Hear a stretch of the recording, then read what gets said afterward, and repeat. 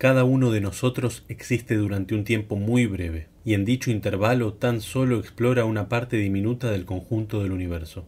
Pero los humanos somos una especie marcada por la curiosidad. Nos preguntamos, buscamos respuestas, viviendo en este vasto mundo que a veces es amable y a veces es cruel, y contemplando la inmensidad de firmamento encima de nosotros, nos hemos hecho siempre una multitud de preguntas. ¿Cómo podemos comprender el mundo en que nos hallamos? ¿Cómo se comporta el universo? ¿Cuál es la naturaleza de la realidad? ¿De dónde viene todo lo que nos rodea? ¿Necesitó el universo un creador? Desde tiempos muy remotos, hombres y mujeres fijaron su atención en el cielo. Observaciones tales como la diversidad de estrellas que se observa en una noche sin luna incitan la curiosidad de los seres humanos desde aquellas épocas. La convicción de que existen regularidades o leyes en la naturaleza vuelve tranquilizador y confiable nuestro mundo. Sugiere la idea de cosmos, una palabra de origen griego que significa orden. Si concebimos un universo ordenado y creemos haber logrado cierta comprensión de las leyes que lo gobiernan, podemos entender qué somos, nuestro lugar en el cosmos, predecir acontecimientos y de paso no morir.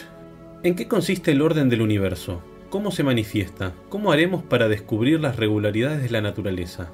Distintas culturas, aún las más antiguas, intentaron dar respuesta a estas preguntas. Crearon para ello cosmologías, es decir, teorías que intentan explicar cómo es el universo.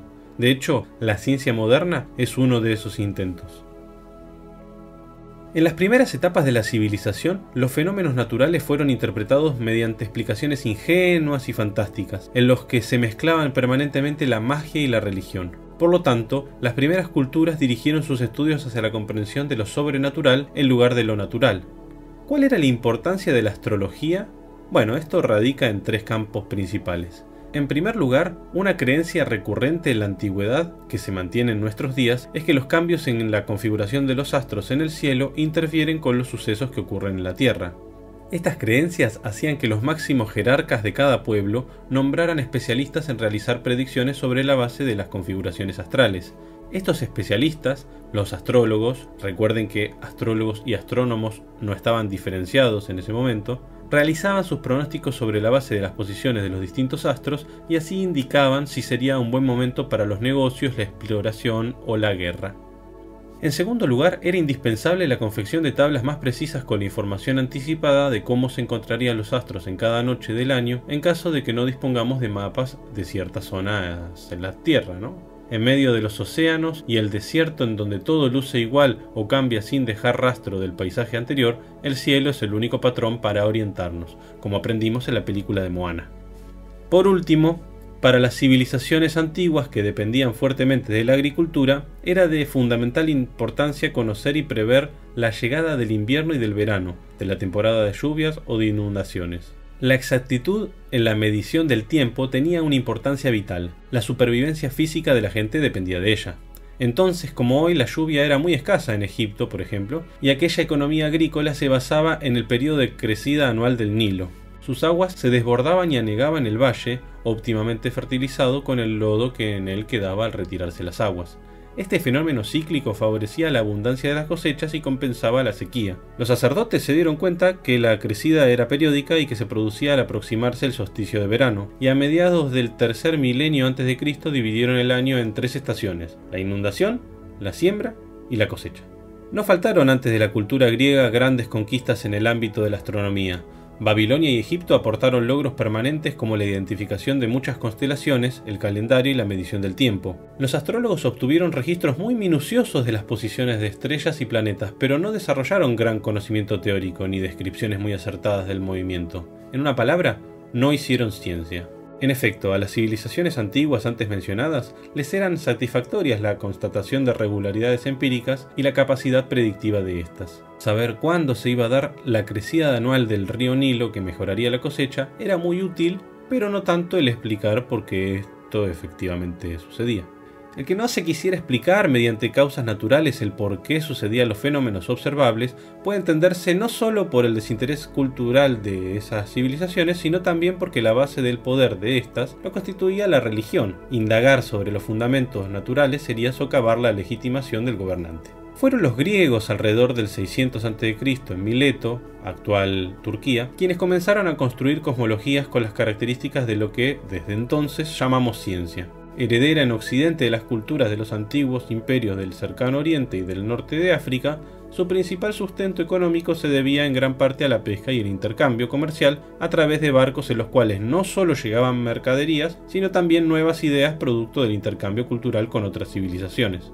En efecto, es en ese lugar que, a partir de un proceso de secularización, se da la autonomización y la diferenciación de las esferas de la naturaleza y de lo político, cuya justificación del orden social, como explicábamos antes, era otorgada por la religión, y nace la filosofía de la mano de los filósofos jónicos. Tales de Mileto fue el primer filósofo, aunque la denominación de filósofo vino mucho después. En realidad se lo conocía como uno de los 7 sabios, es decir, aquellos que se dedicaban con empeño a la contemplación de las cosas. Este nombre de sabio se extendió hasta la época de Pitágoras, quien, según escribió Heráclides de Ponto, fue llamado a Fliunte para discutir con León, o sea el gobernante, algunos temas de alto nivel e importancia. Tras quedar admirado, León, del talento y elocuencia de Pitágoras, le preguntó en qué arte confiaba más, a lo que éste replicó que no conocía arte alguno, sino que era filósofo. ¿Qué es la filosofía? La filosofía viene del término griego que significa amor a la sabiduría, que más que amor es una cuestión de deseo, de falta, de carencia. Como afirma Darío Steinschreiber, es interesante poder ubicar a la filosofía en esa zona imprecisa entre la ciencia y el arte, por un lado, dada su fuerte impronta racional y argumentativa, y por otro lado, en virtud de su producción de conflictos existenciales. No termina de ser una ciencia en sentido estricto ni tampoco alguna práctica artística claramente definida.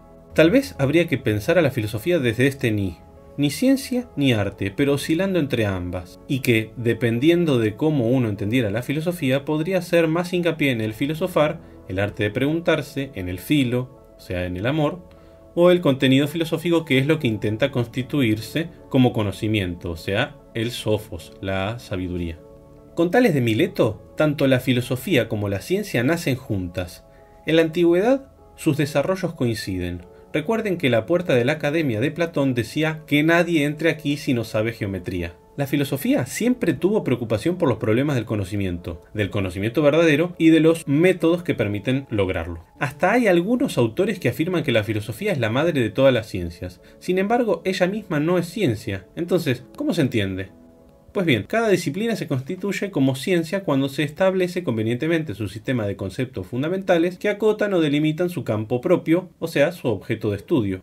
A partir de ese momento va madurando e independizándose de la que ha sido su raíz o madre, de la que se han alimentado hasta alcanzar un grado de desarrollo que le pedía iniciar una nueva vida. Todavía en el siglo XVII, la obra con la que nace propiamente la física como ciencia, la publicación capital de Newton, lleva por título Principios Matemáticos.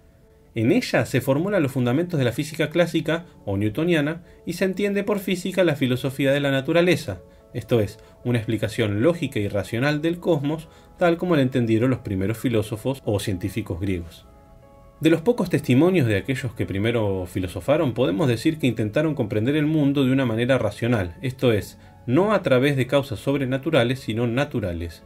Es decir, los griegos desarrollaron una cosmovisión en la cual los fenómenos son explicados apelando a la naturaleza de las cosas, sin la intervención de los dioses o de otros elementos mágicos y adecuando permanentemente esas explicaciones a las evidencias que ofrece la experiencia.